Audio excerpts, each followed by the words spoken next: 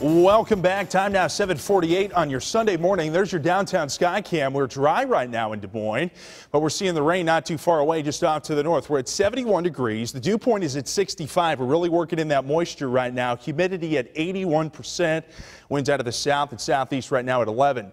There's the rain on satellite and radar. You can see it just north of Highway 20. Fort Dodge, you're going to see it here in just a bit. Humboldt and Algona have already seen it. Iowa Falls and Clarion also getting in on some of this rainfall as it moves off to the south and to the southeast this morning. We're getting pictures in from this morning. This one from Betsy of the sunrise in Mitchellville. So we did see a few peaks of sunshine. This one, though, from up around Clear Lake of the morning storms from Samantha, just sent in on my Facebook page a little bit ago. So kind of a stormy morning just off to the north. Now, after those storms cruise through a little bit later on this morning, we're going to break up the clouds for this afternoon. Temperatures top out near 91.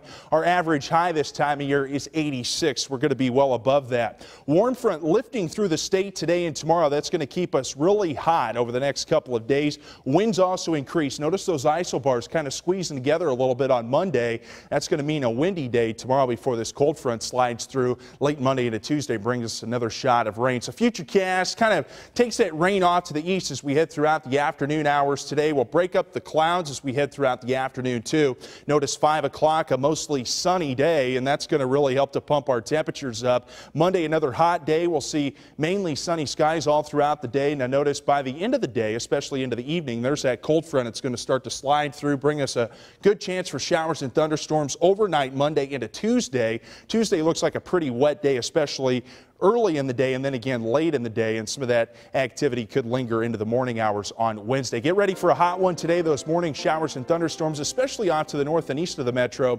Otherwise, a hot and sunny afternoon. 91 our afternoon high. Heat index as high as 100 degrees today. 72 the low tonight. Could see some patchy fog after midnight. Winds out of the south and southeast. If you like those warmer temperatures, we're going to keep them around at least for the next day or so. Monday's high 92 degrees. We'll see a slight chance for rain late in the day. That'll linger into Tuesday. Tuesday, we're back in the upper 80s. 90 for Wednesday.